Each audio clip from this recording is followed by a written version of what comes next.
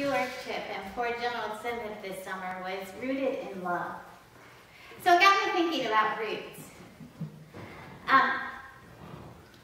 So every Thanksgiving, but also just sometimes me and Uncle Henry decided that our prayer before we eat our grace was the hymn We Gather Together. Because for us, that's roots, right? It's a pilgrim hymn. It takes us back to where our people come from, what our roots are. And so for Thanksgiving, he would lead the family in We Gather Together. Now, me and Uncle Henry were the two who remembered all the words to the verse, because I just know the first verse of every hymn. But you get past that first line, right? We gather together to ask the Lord's blessing. We hasten and chasten God's will to make known. And then it gets a little less blessing-y. The roots become a little troubled at that point. Because God chastens and hastens. Okay, so, he hastens and chastens his will to make known. The wicked or pressing now cease from distressing. Sing praises to the Lord.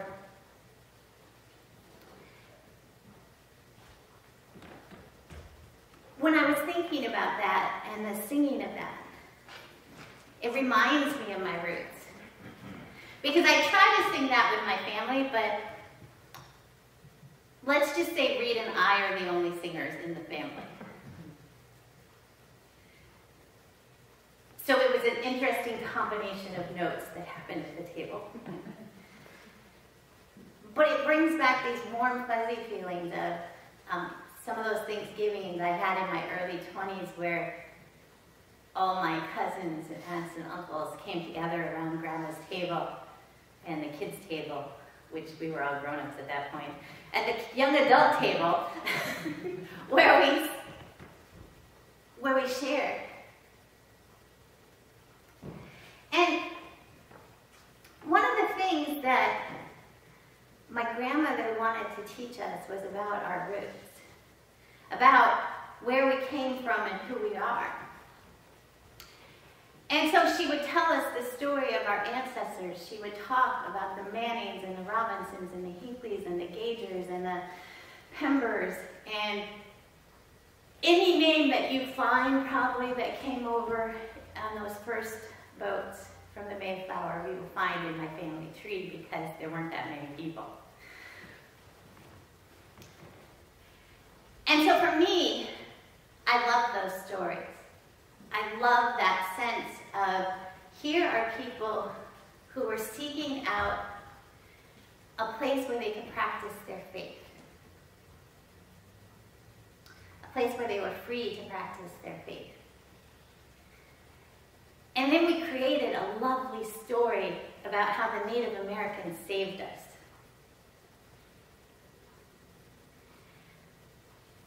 But this week, as I was attending the annual celebration for the Illinois Conference, I took the course on Sacred Conversations of Race. And in that course, my roots got a little murky and troubled. In fact, they got very murky and troubled. Because let's face it, our roots are complicated. Because the story they told, which they also put as an either-or proposition, right? So in my story, it was a good thing. We were escaping religious terror, tyranny, and coming to America for freedom. In their story, we actually came here for economic dominance, which is part of the Pilgrim story. That they got a charter to set up the colony to create wealth and to gain wealth. Now, they didn't tell the whole story either because, you know what I did yesterday, right? I spent all day trying to find my roots and figure out what the real story is. I still don't know because it's complicated, right? I can read the words words of my ancestor. They say the words of John Robinson, and I can read his sermons and see what he says about why people were going to America. In reading about those early pilgrims that he sent to America, what I learned is that when they went to the Netherlands, they ended up in two different places, and they ended up settling in Leiden because there they were allowed to practice the faith the way they wanted to practice it. But the problem was, a problem that everybody has when you're trying to convince your own group of people that this is the way to live, is that outside world has great music and food, right? And beautiful girls or boys that you could chase after, right? And so it turns out that the younger people were interested in learning the Dutch culture and wanted to interact with those other young people. But it also turns out that while they were telling me a story of economic domination, they left out that while the pilgrims were in Leiden, they were working in a factory and weren't making very much money, and in fact were pretty poor in that experience of where they were living there. So there were economic reasons to leave, because they didn't have the farmland that they were used to. They couldn't do some of the things that they needed to do. But they were accurate about the story of coming to America and taking the land. They were accurate in telling the story of the people who had to be displaced. But it's complicated, right? It's not an easy story, and it's not an easy explanation of my roots, because they do have this sense of coming to America for religious freedom. Because the other story, the proud story my grandmother tells, is us being related to Roger Williams. So if you trace back my grandmother's line, you can get me to one of his grandchildren, right? Or one of his children, and therefore to him. So do you know who Roger Williams is? He's the founder of Rhode Island. And I was like, oh, please let his story not be bad, right? As I was Googling yesterday. But what I discovered is history is complicated, right? History is more than we've ever been told. Like, so the more you learn about anything, the more complicated you're going to find that story and history and roots are. So, the story that you would know about Roger Williams is that he founded Rhode Island because he believed in religious liberty and freedom. That Rhode Island was the state that gave us, in the Constitution, the separation of church and state. That it was because of Roger Williams and how he set up the charter for Rhode Island and the way the people of Rhode Island would be governed, that we have some of the things that we have in our Constitution. But his story isn't that pretty. Because when I went to discover it, what I discovered is that he came from a very rich family in England. And he was the rebel son pushing back against all of their ideas and beliefs. And so he was very well educated. And he wanted to be a pastor, but he had become part of the Pietist tradition, that Puritan tradition of wanting to practice a faith that was purer than what they were getting in the Church of England or the Catholic Church. They wanted to get back to the roots. What was faith supposed to be about? But he was a little stern about this. Very charismatic, they describe him as being very charismatic. But he challenged every place he went. So when he came over to Massachusetts and they offered him a pastoral position, he turned it down because he didn't want to be Church of England. He would rather worship outside the status quo of what they had. And so he got into a lot of debates and conflict with those early settlers in New England. And he eventually ended up in Salem, where he caused all sorts of drama. So much drama that there were warrants for his arrest, and they were going to put him on a boat, ship him back to England, where he could end up in jail because of how he was speaking about the king. But part of the reason, right, that he is being arrested is not because of how he's speaking about the king, but how he's challenging their assumptions of power.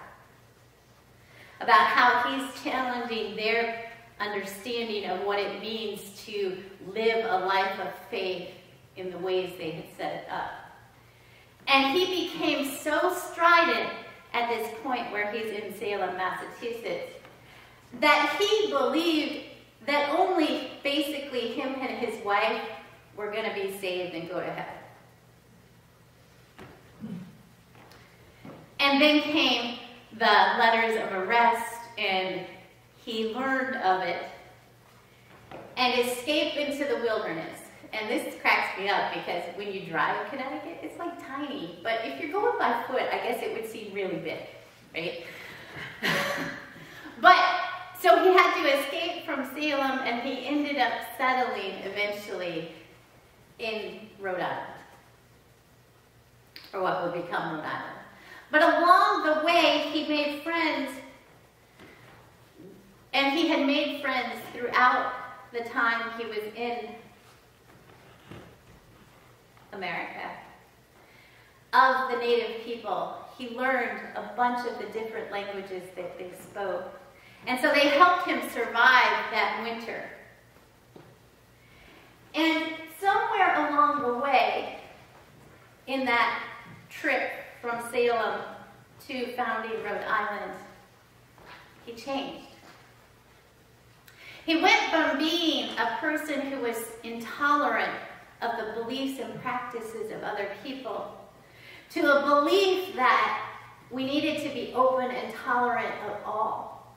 That we don't know who God's chosen people really are. And so it could be any of us and any of the faiths we practice, except he really had a thing against Quakers. And complicated, right?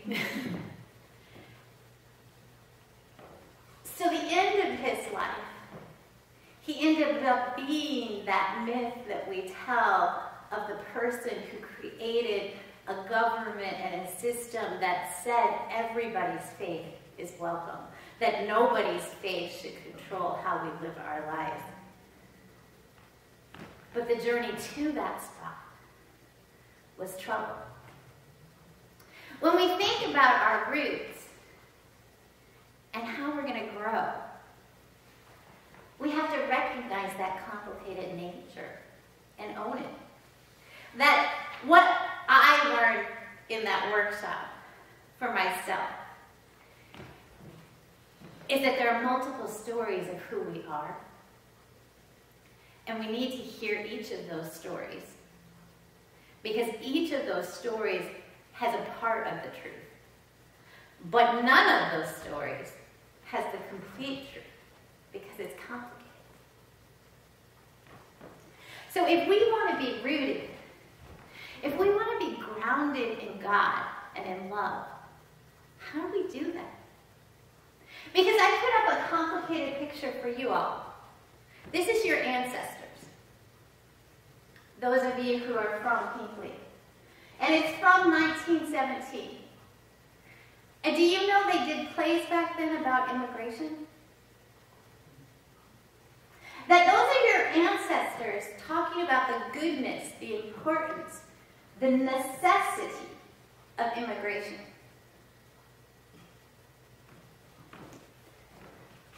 Roots are complicated. Can we learn from our roots?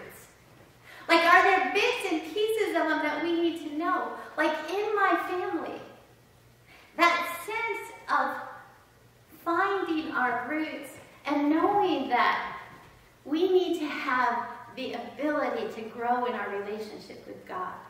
That we shouldn't be stifled by the rules that are being told us about how we have to be. That God is bigger than that. That we need to be able to practice a faith that may push against what we've always had. But I wonder if you thought about your roots. Could you learn an important story about how they felt about immigrants that impacts how you think about immigrants today?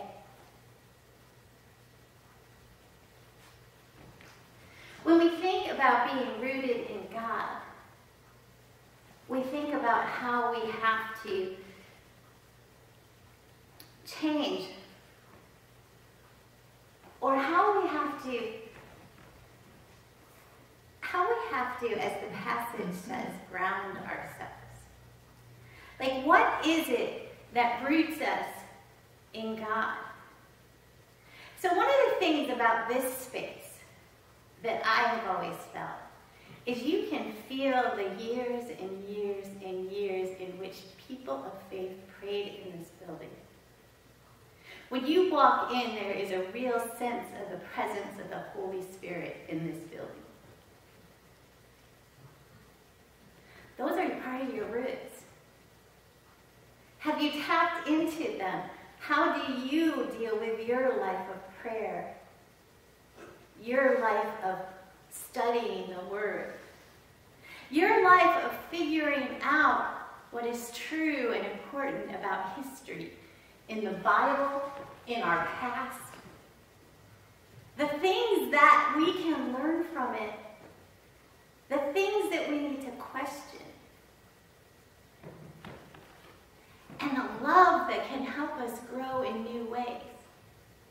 Because that story of my ancestors about finding a place where you can practice your faith is important to me because it tells me that we are always growing and changing and that we're always seeking something new.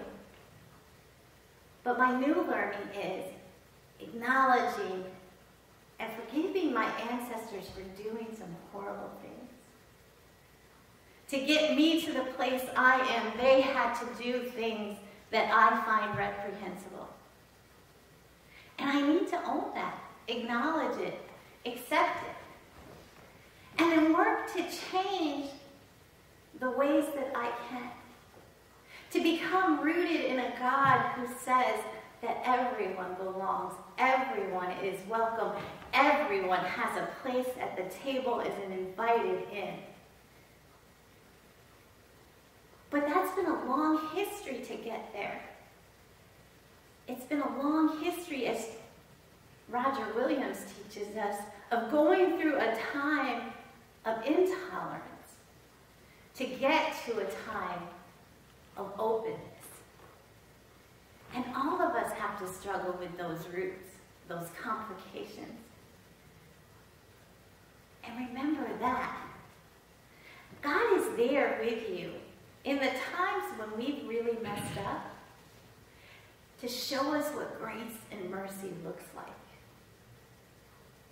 God gives us the roots of forgiveness, not so that we can continue doing the thing that we messed up with, but so that we can learn and grow and strengthen those roots that breathe that tree to life and bear the fruit of love to the world.